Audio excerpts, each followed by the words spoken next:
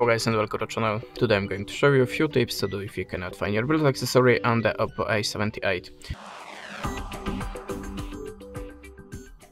So when I have a problem with my phones, I'm only starting from the simplest way. Just restart Bluetooth connection. To do it, just switch it off and switch it on again. After that you can also try to restart your phone by holding the power button and volume up. Then slide to the restart.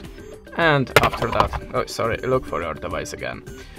Okay, at the start you have to be sure that your Bluetooth accessory have activated pair mode, and how to activate pair mode you will find in the manual instruction to your device or maybe on your YouTube channel. In my case I have to click 3 times this button, sometimes you have to push the button for a few seconds, you have to check it by yourself. So if you're sure that your device is in the pair mode and it's still not visible for your phone, you can go to the settings and slide down to the additional settings. Now look for the reset, backup and reset, and choose reset phone.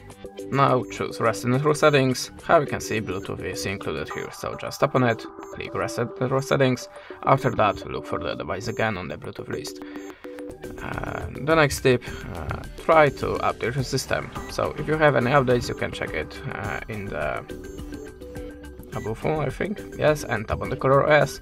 Then if you have any update, just download it and install, then look for your device.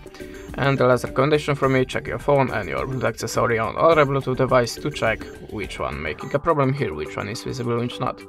That's it, thanks for the watching, leave us a subscribe, comment, and goodbye.